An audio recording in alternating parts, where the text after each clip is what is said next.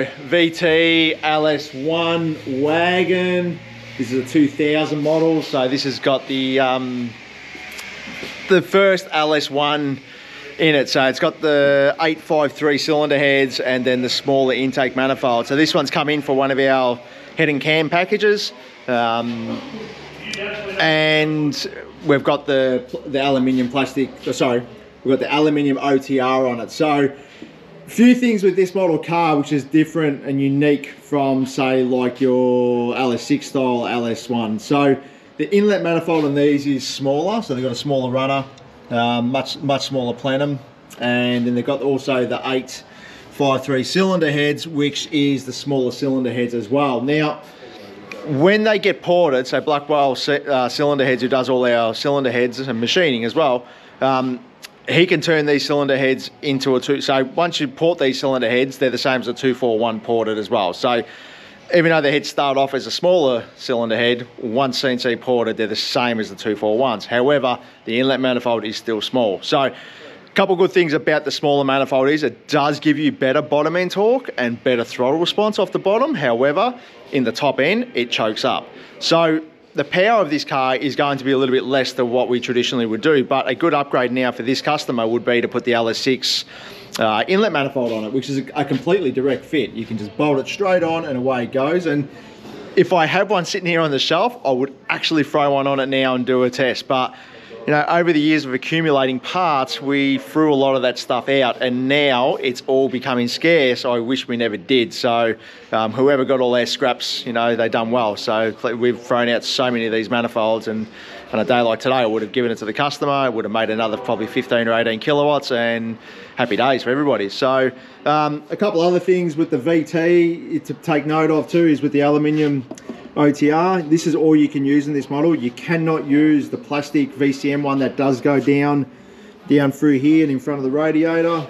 Just the positioning of the radiator and AC makes that an issue. So if you don't have the AC in there, you can definitely use it, but you cannot in this case. So if you do have a VT and you do want to put an OTR on it, you need to go with the aluminium VCM one. So that's it there. We do have them on our online store and in the shop as well if you want to come in and check them out. So power wise, so what did we make? We didn't do a before run on this one, but this made 303 kilowatts at the hubs, 515 Newton meters. So really good off the bottom, nice and clean off the bottom, which is good. But this is where the LS6 manifold really shines, you know. So, you know, as a good upgrade, the customer can put that on and he's going to see more power straight away.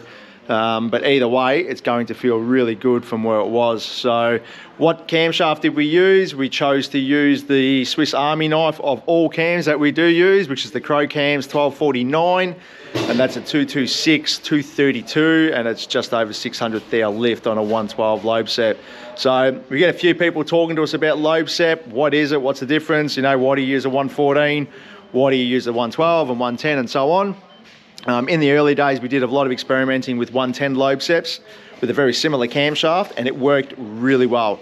It's got a real tight idle, and that's just the way. Obviously, as you get smaller in the lobe separation, the idle becomes quite fast and racy.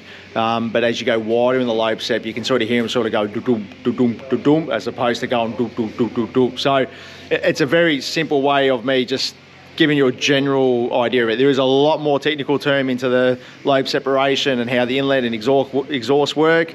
It basically closes the window up between the inlet and exhaust cam as to how quick the gap is between it. So I can completely make this a lot more technical than it needs to be, but for the general guy out there who just doesn't quite understand a camshaft, that's the general sort of thing to think of. So if you're looking for a camshaft that you like, it's sitting there sort of going doom, doom, doom, you know, that's more like a 114, 115 lobe set.